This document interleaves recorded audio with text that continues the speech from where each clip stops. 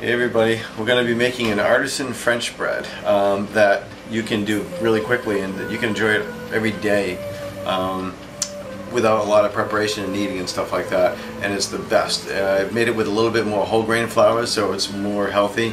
The original French bread recipe, well, it didn't have all that much as far as the whole grains. It had about 5.5 cups of unbleached flour and let's see, half a cup of whole wheat, half a cup of rye flour. I've bumped the others up to a cup and a half as far as the whole wheat and the rye flour to make it a little bit better, and it's still just as tasty.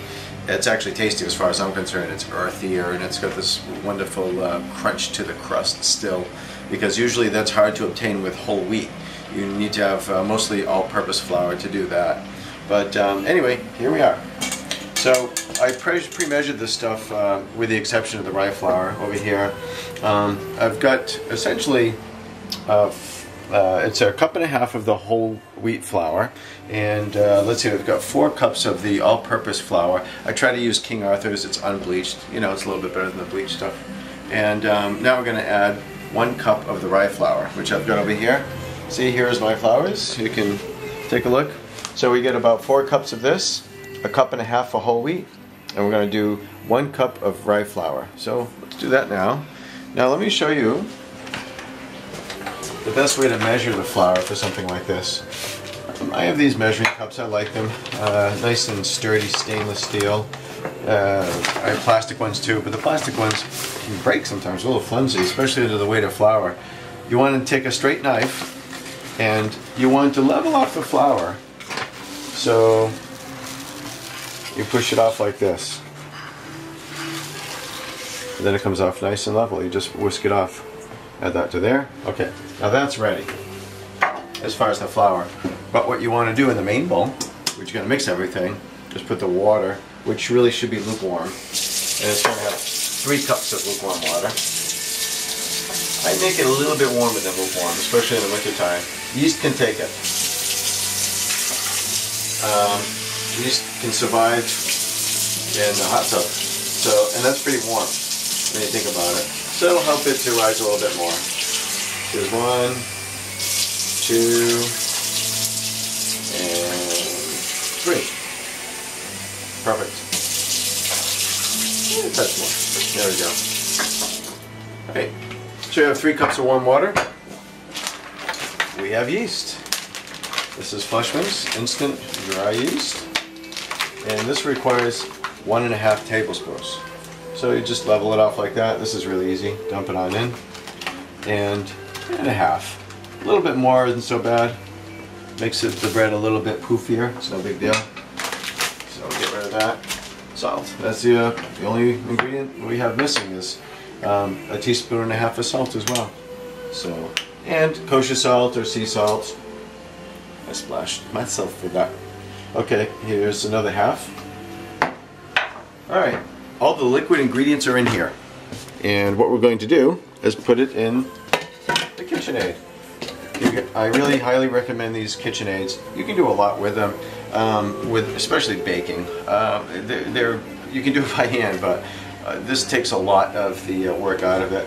This is just a standard artisan. Alright, now I'm going to put this in over here very gently so it doesn't splash all over the place. It's all the flour. Okay folks, how easy is this so far? Very easy. I'm going to put it on low because you don't want the flour to go fluffing all over the place and splashing you.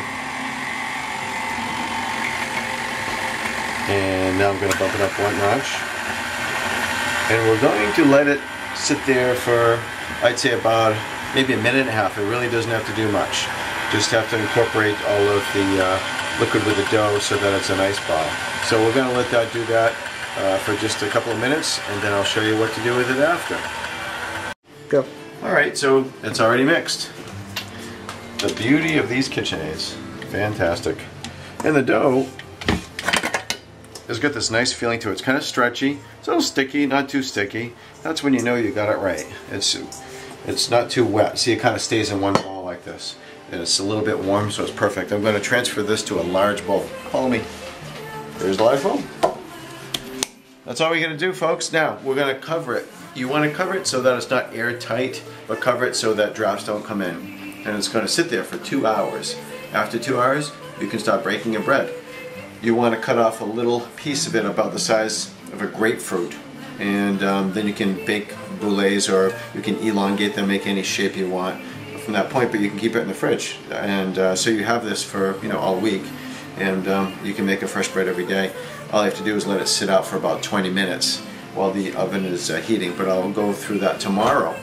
Tonight I'm just going to let this sit for about, like I said, 2 hours, and I'm going to cook a bread tomorrow. After 2 hours I'm going to put it in the fridge, essentially, so that it'll be ready to do whatever I want the next day or the next week. It's actually good for 2 weeks in the refrigerator this way. So we're just going to cover it up over here.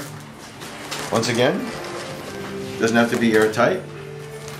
It should be airtight because there's going to be some air exchange from the yeast. It's going to be bubbling and whatnot. So let's put one like this, one like this. Okay. Alright, 2 hours, here we go. Now in 2 hours I can bake a bread, but once again I'm not going to do that tonight, it'll be tomorrow morning. After 2 hours I'm just going to put it in the fridge, and then I'll show you what we're going to do tomorrow morning with this, and we're going to make some unbelievable bread. But so far, wasn't this easy? And this was the hard part, so haha. Alright, we'll see you tomorrow. Okay, and it's the next morning, and here we are preparing our bread to go into the oven. And what you want to do is take it out of the bowl and dust it off with flour, and the bottoms and the sides as well. Now you can take it and you can use a serrated knife to cut a piece, or you can break it in two. I already took 2 pieces off and I formed those. And basically you're going to take it and stretch it out a bit, and then fold it under like this. And it's kind of doing a mini kneading, but that's it. I'm pretty much done. And we're going to be putting it on the pizza peel. But before you do that, so it doesn't stick, you want to throw in a little cornmeal and then just put it right on top there. Now the oven's been heating, so what I'm going to do is throw some flour on here, and I'm going to score it. You can score it with all different kind of patterns. I like to do something like a seashell pattern over here. And you can do a crisscross, you can do a cross, and get inventive. And then once that bakes, it's going to open up and you'll see that. Okay.